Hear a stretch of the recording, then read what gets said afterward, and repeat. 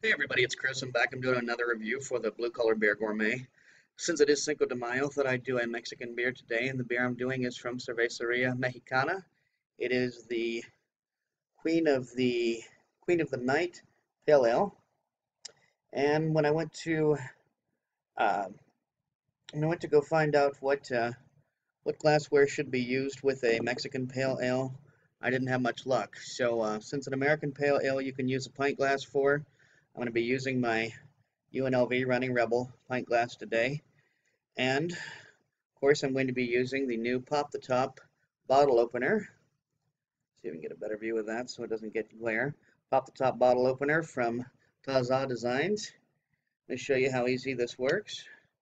And soon I'm going to be putting up for those who follow regularly, you will be getting a discount code for the Pop the Top opener. So that's something you can come back for, all right? So I'll pop this on. Nice and easy that came off.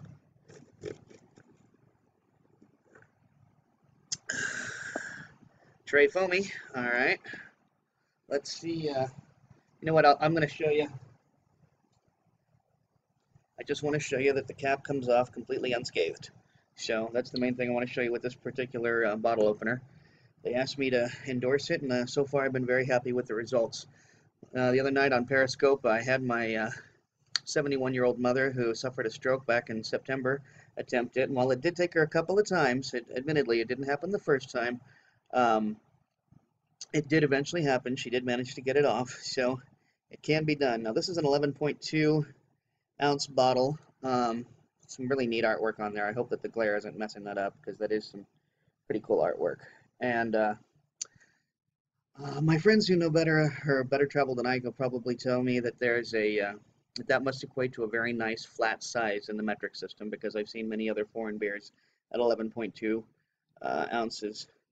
This has an ABV of 4.8, and there's really not much else about this beer on here other than it is a product of Mexico, and it's not Dos Equis, and it's not Corona, and also I paid $1.59 for this at uh, where was I? Total Wine. Total Wine. I paid $1.59 for this. So see, you can buy decent beers that are not corporate entities, and you don't have to break the bank in order to do it. So let's give this a good pour. That is kind of a dark pale ale, but it's almost like a red ale. Just up in the see a better view of the pour. You can see this has a nice foamy head. Honestly, to me, that almost looks like a red ale. Even the head looks like a head of a red ale. But I've never had a Mexican pale ale before, so I don't really have anything to compare it to. Uh, Getting kind of an apple and citrus, very fruity smelling. Now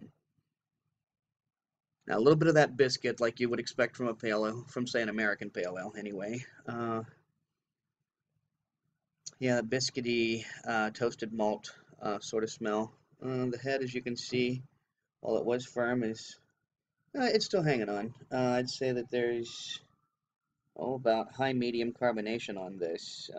Lots of bubbles going through. So let's give it a shot.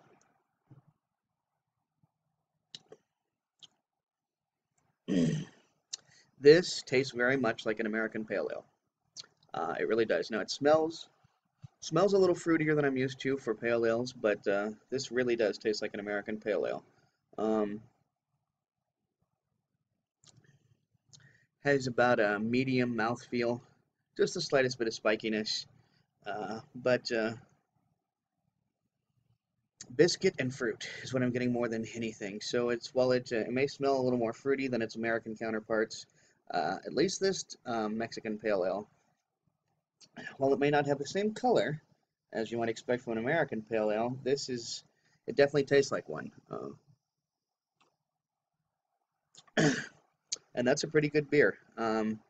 When I tried to, I actually on a Facebook group I belong to, I put up that I was trying to find a decent beer to do for a decent Mexican beer to do for Cinco de Mayo. Did anybody have any suggestions other than corporate swill like Corona, Negro Modelo, things like that? And this group of extraordinary beer drinkers, honestly, I got a lot of, gee, I don't know what to tell you. There's not a whole lot out there.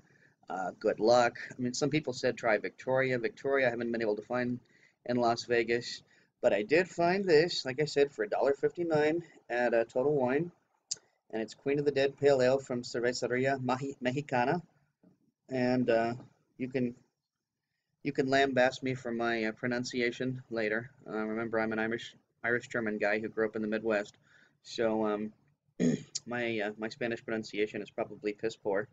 But anyway, so I thought, no, I'm gonna venture over to Total Wine. I'm not gonna let the fact that there's not a whole lot of options available out there stop me, and I didn't. And so